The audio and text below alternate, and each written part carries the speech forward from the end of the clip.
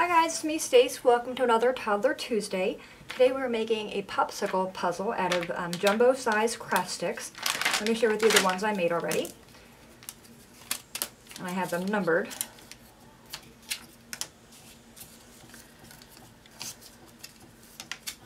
Okay, so this one I made a Frankenstein. Any fun? Alright, then we have this one is a pumpkin. And these are numbered as well.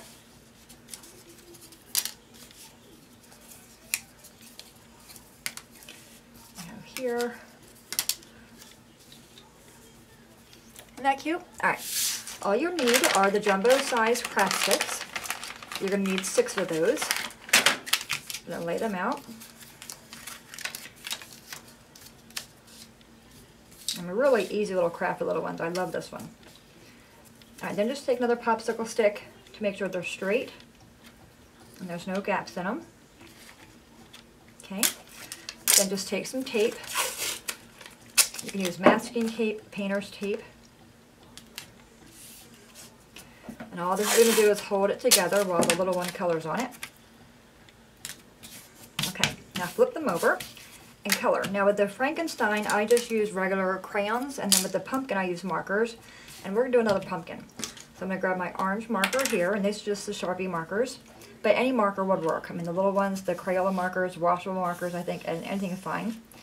And then just draw your shape on there for your pumpkin, and then color it in.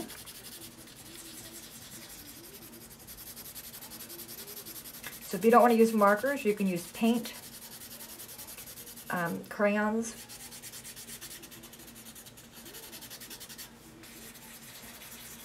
Another fun idea is that you could use photographs that you have.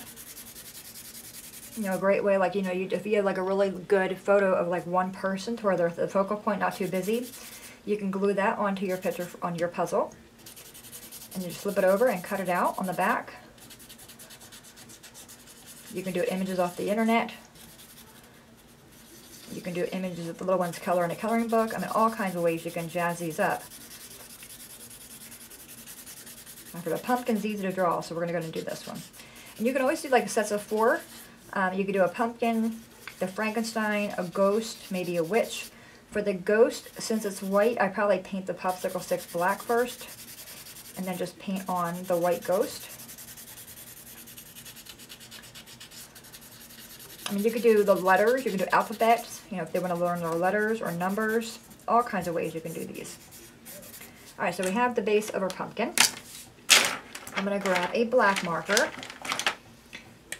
and go ahead and draw in his triangle eye and color that in.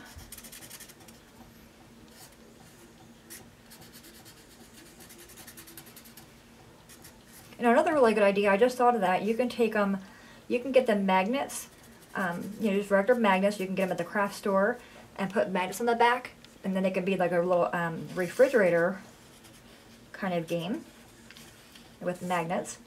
And if you use the magnets, you can take a few of these and just put them in a box, like a set of 4. Pick yourself up a cookie sheet at the dollar store, and it could be a really cute travel car game because the magnets will stick to the cookie sheet. Okay, so let's get this guy colored in. Alright, then last we have the stem. And I'm going to do it green. And you want to just use simple images, you know, because even though you're only using 6 puzzle pieces or 6 popsicle sticks, it does get kind of hard. You know, just use it for whatever the age is. You know, you go from there. Alright, so we have our pumpkin done. Flip it over. I'm going to number them 1 through 6. Okay, take the tape off.